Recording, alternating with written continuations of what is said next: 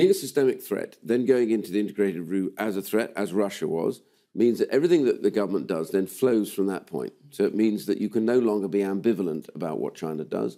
You have to view it in the light of it being a threat.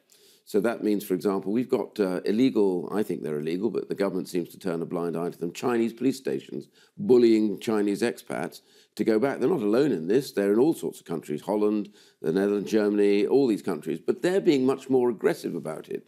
The Hollanders shut down theirs the other day. America's kicking them out. Yet we seem to be completely ambivalent about whether or not they're doing this bullying, having video links back to Beijing with their families brought in, being threatened in front of them if they don't go back. We've got this new embassy complex that they want to build, which is the biggest embassy complex in the whole of Europe, right in the heart of Europe, right next door to the city of London.